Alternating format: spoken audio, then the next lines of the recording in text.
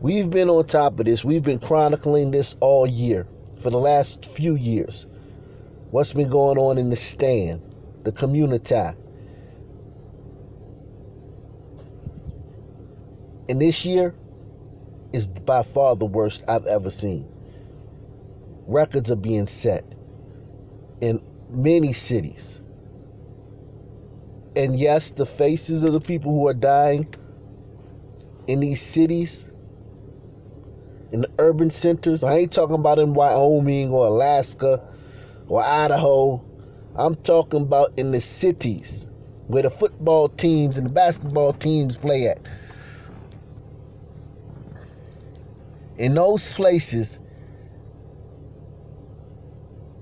it's us, and this was the worst year, which is so ironic that the year of Black Lives Matter was the worst year ever for murder. The numbers are in. This is the worst year ever. The year of Black Lives Matter was the worst year of black-on-black crime. Make that make sense. Make sure you support this channel. Make sure you share these videos. You must share these videos. It's important. You see they playing with the numbers. They cannot stop you from sharing. They can stop people from seeing, from this coming up in the suggestions in the search bar and all that stuff, but they can't stop you from sharing this. People need to know what's going on. All the fake wokeness, all the fake protesting and all that stuff, guess what it's amounted to? The most murderous year. More black people were murdered this year than any other year ever in this country. And nobody's saying nothing about it. And it needs to get out. So make sure you share this. Make sure you share this video. Make sure you hit the like button. Make sure you subscribe if you haven't. They're chasing leads in 2 more killings late last night as the city of Philadelphia fast approaches 500 murders recorded in the year 2020. That's the highest number of homicides in the city in 30 years. Action News reporter Corey Davis has details on this latest investigation. Many people who work and live out here along Rising Sun Avenue and Lawncrest are hesitant to say anything publicly, but they're hesitant to say anything publicly because they're living in fear. Gangbangers and thugs have taken over that Wakanda, and they live in fear. And why is that cool? I got a bunch of people in my comment section every time I make a video and I say something bad about the community, they jumping down my throat. Pause. They calling me all types of names. But it's okay for black people to be prisoners in their communities, the thugs. They can't even talk to the news reporter when he come around. They ain't talking about talking to the police. Black folk can't even talk to the news reporter now. That's how bad it's gotten. many people who work and live out here along Rising Sun Avenue and Lawncrest are hesitant to say anything publicly, but they are questioning why a gun and violence had to be used to solve a dispute. An argument ends in murder. It's a reoccurring theme this year in Philadelphia as the city approaches 500 homicides, with 493 people killed so far this year. That's 40% higher than last year. According to our data journalism team, the number of homicides is the highest since 1990. The mayor's office is telling us most of the victims this year were killed by gunfire, many of them women and children. In a statement today, the mayor... Many of them.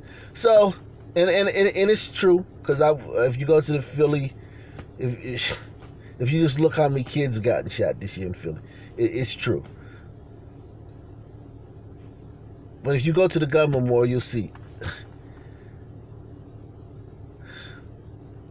women and children. People not in the gang. It's not like, well, gang, that's the gang. Let the gangs do that. They're going to shoot it. No, I get that. I get gangs and criminals. They're going to cruise and cliques. They're going to do their thing. It's not just them. It's law-abiding citizens, people minding their business.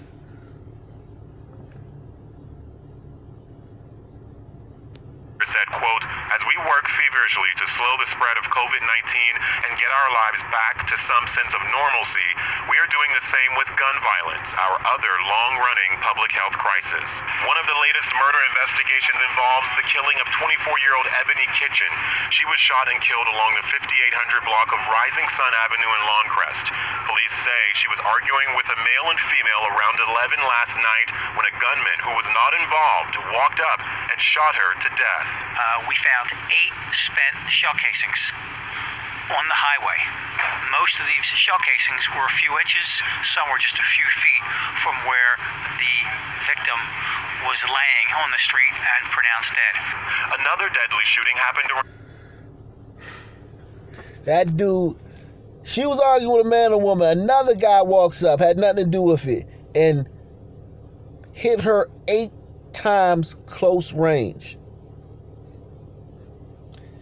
He was obviously trying to take her life. Another deadly shooting happened around the same time, but this one was along the 2300 block of North Cleveland Street in North Philadelphia. When police arrived on location, they found a 43-year-old male laying on the sidewalk.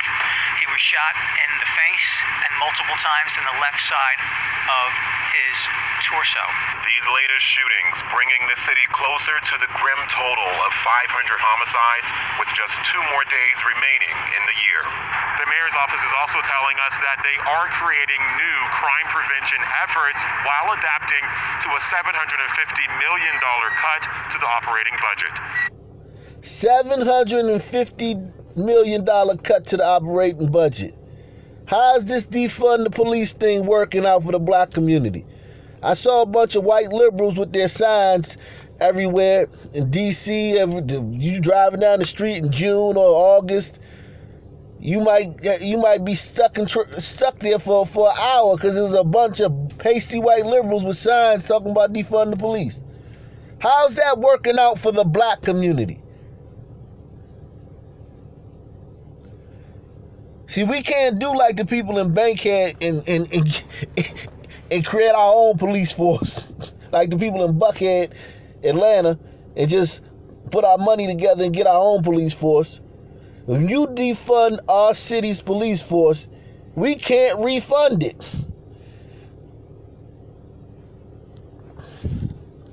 How's that working out? How's the defund the police thing working out? Well, defund the police is not, we're not trying to get rid of the police, we're just trying to take some money from them and put it in other areas. Okay, how is that working out? We don't want to get rid of the police, we just want to take money from them. How is that working out in the black community? On the floor, we are 1 day away from the end of 2020, and for the city of Birmingham, it has been a tragic and deadly year. As of yesterday, there have been 105 murders in our city. This is a breakdown of those murders by month. Mayor Randall Woodfin and Police Chief Patrick Smith talking about this problem today.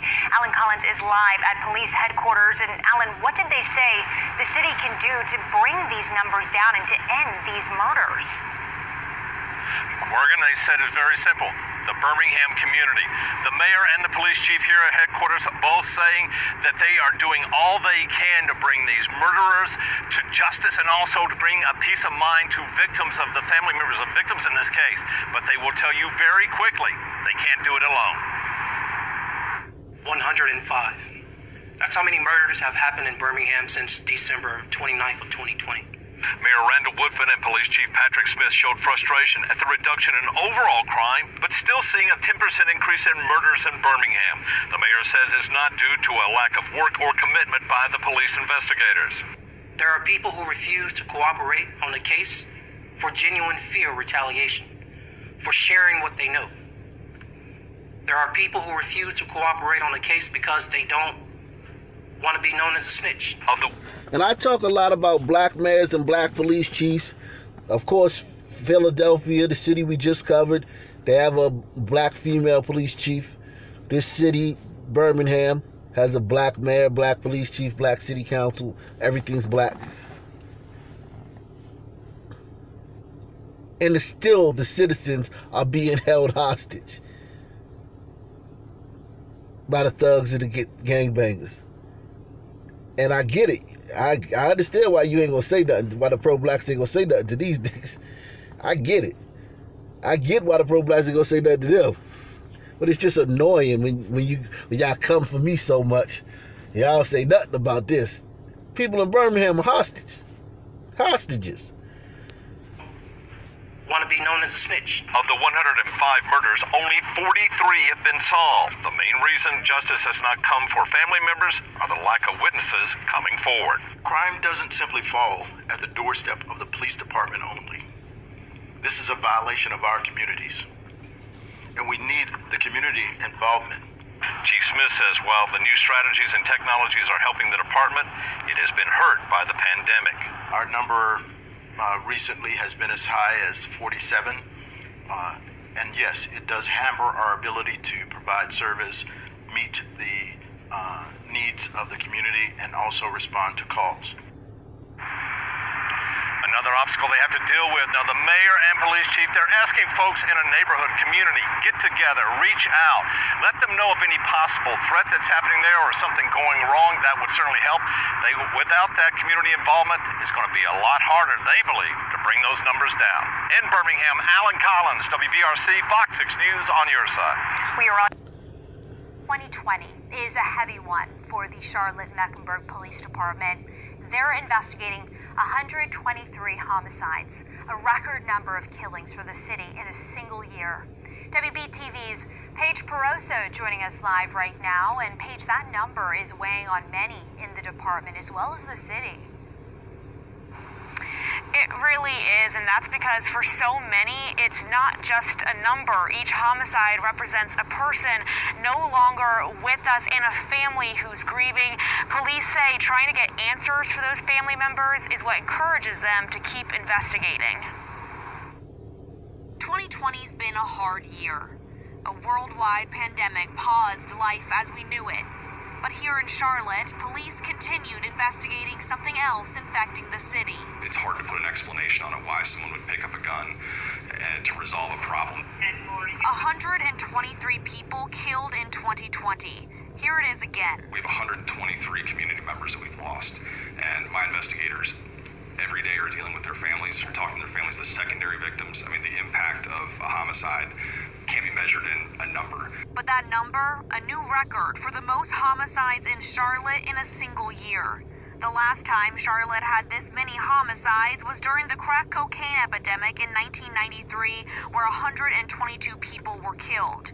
This year, Lieutenant Brian Crum says the why is harder to pinpoint. I think it's just people's willingness to resort to a firearm over really minor things. Each homicide taking its toll on the officers. I'm at a loss for words. The community. This is really shocking. I think it's just general shock. And each family. Time and time again, it's a small percentage of folks in our city that are involved in a large quantity of the violent crime, so we see significant overlap. Police are targeting that overlap by expanding their use of the NIBIN program, which stands for the National Integrated Ballistic Information Network. The program helps them track guns and bullets used at crime scenes to connect them to other cases to hopefully lead to more arrests of dangerous criminals.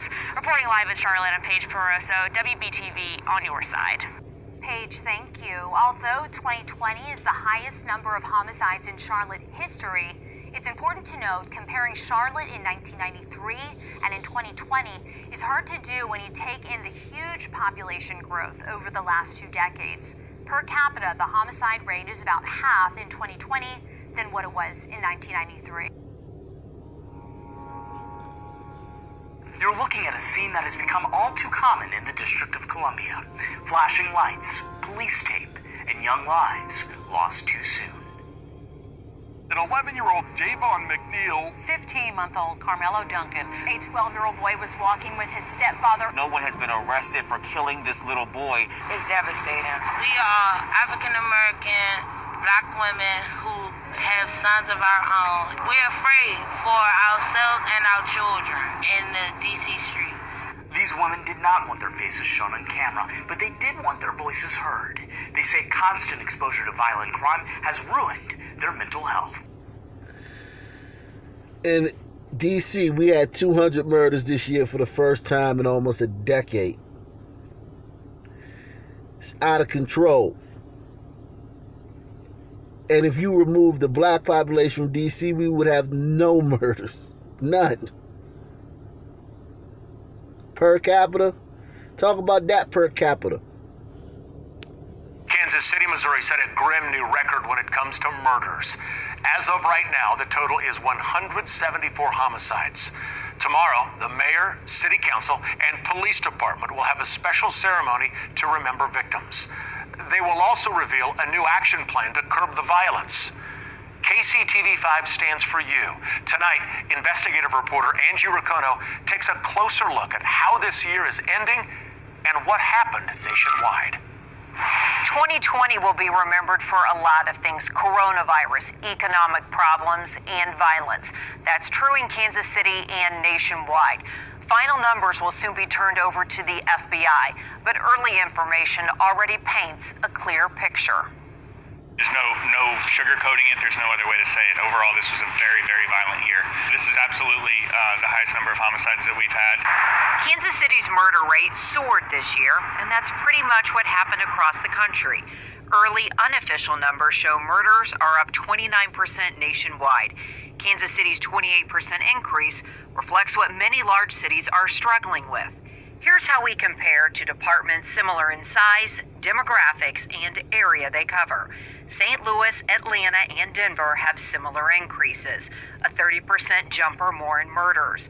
But four similar departments fared much worse. Seattle, Memphis, and Fort Worth had increases of more than 50%, and Milwaukee saw a 110% increase. At the other end, Charlotte saw a lower increase. For whatever reason, Albuquerque and Oklahoma City actually saw a decrease in murders, bucking the nationwide trend. Overall, we've seen a particularly bloody year. Why do you think Albuquerque and Oklahoma City had decreases in murders, while all those other cities, many of which we're covering in this video, have had increases? Can anybody guess why Albuquerque and Oklahoma City had decreases and all them other cities had increases? Anybody? In 2020 for homicides. Can we answer why yet? We'll be unpacking this for years, if not decades. Ken Novak is a criminologist who watches trends and crunches data. Answers aren't easy, but some obvious things jump out.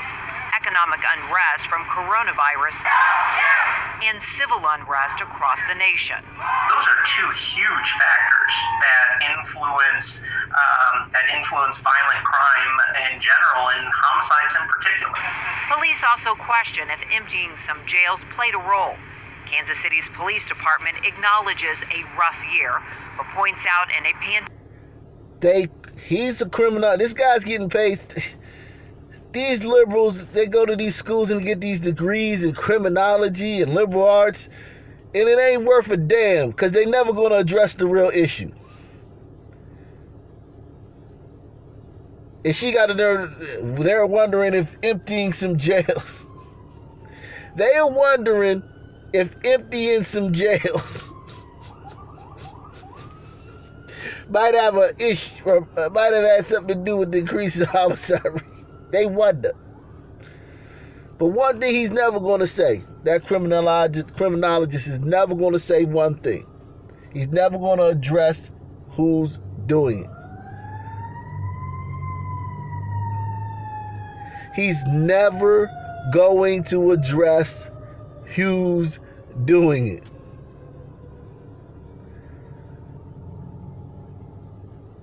And he'll always have a job. So, I mean, I don't blame him. He don't want to get fired. Pandemic with a soaring murder rate, they improved clearance rates. The unrest that we had over the summer, it taught us a lot. But despite all of that, we still believe that we have a good relationship with our community. We believe that our clearance rate is a reflection of that. Kansas City's clearance rate this year was 72%, a huge improvement from last year's, which was 55%. The nationwide average is 61%.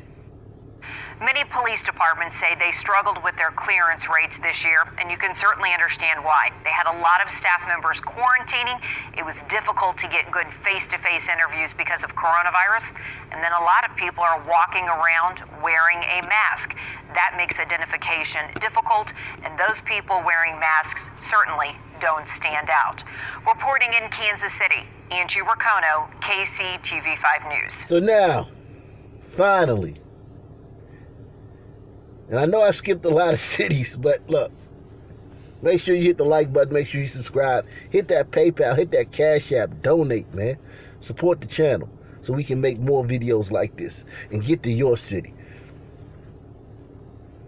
and expose what's going on. But the biggest story of this year, other than, of course, Floyd, was Breonna Taylor. And how wrong it was that Breonna Taylor got killed. And it's the worst thing that ever happened. So you would think that the city of Louisville had a pretty low murder rate. Very low murder rate, because that was the worst thing that ever happened in Louisville, right? You would just assume that, like, damn. Hey, nothing ever happens in Louisville the way they're acting. Gene Wave 3 News at 6 with John Bull, Shannon Kogan, Chief Meteorologist Kevin Harnan, and Sports Director Ken Taylor. It's a grim tally to end 2020. Louisville reports 171 murders this year. That's a 45% increase from the previous record in 2016. And it could go even higher with the day remaining before the new year. Tonight, Wave 3 News reporter David Mattingly takes a look at the pain behind those numbers. Behind the skyrocketing numbers of homicides and people injured by gun violence in Louisville are the uncounted loved ones who are ending the year in grief. The wind chimes play a song of heartbreak, a reminder of a life taken by violence. They are a memento from the funeral for Ann Keene's daughter. Now I just want to know what happened and get some closure. And I'm sure that's what all the families want. Keene's daughter, Kim Jarboe, was victim number 103. Now, this woman, Kim Jarboe, I did a video on her. I forgot what number it was. It was, maybe it was inside the Breonna Taylor drug cartel episode 10, maybe part 10 or whatever. But anyway, she was an activist down there. You know, she was woke, very woke woman, very involved in her community. Her son was killed. Was a victim of gun violence. She was entrenched in the wokeness in the community and the protesting and all of that stuff. And she was killed by a carjacker. Jarboe herself was an anti-violence activist, driven to try and bring peace to the city after her own teenage son, Anthony Elliott, was shot and killed years ago.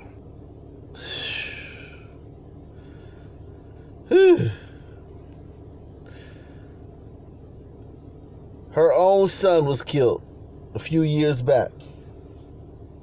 Of course, she had a biracial son. Because that's who gets killed in the streets of these cities. Black people. And she was with all the marching and the protesting, and God, dog, a carjacker came and killed her.